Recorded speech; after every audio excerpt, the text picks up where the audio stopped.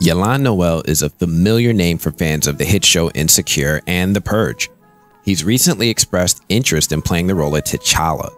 Kevin Feige is head of Marvel Studios and the final decision maker in the MCU. Kevin is stating that the role of T'Challa will not be recast after the tragic death of actor Chadwick Boseman. E-Man, aka Emmanuel Noisette, created a Change.org petition requesting Marvel to recast the character of T'Challa in the MCU.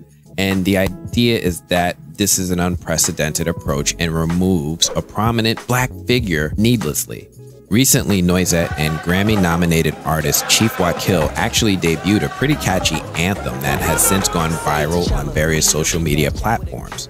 Noisette shared the song with several black actors that he believed could be recast as T'Challa in the future. One of those actors who responded was Ylan Noel. Here's how the conversation went. People been saying, you would be great as T'Challa. You down? And Ylan Noel responded with, haha, in a blink of an eye, but it's up to the gods. I like the idea of people within the film industry commenting on this topic and showing enthusiasm for the role. Ylan is certainly one of the names that come to mind as someone who could take over the role as T'Challa and make a great Black Panther.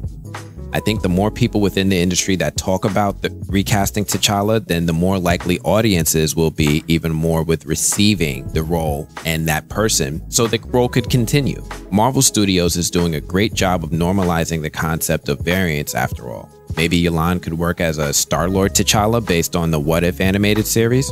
My personal favorite pick is still uncorked actor Mamadou Athie.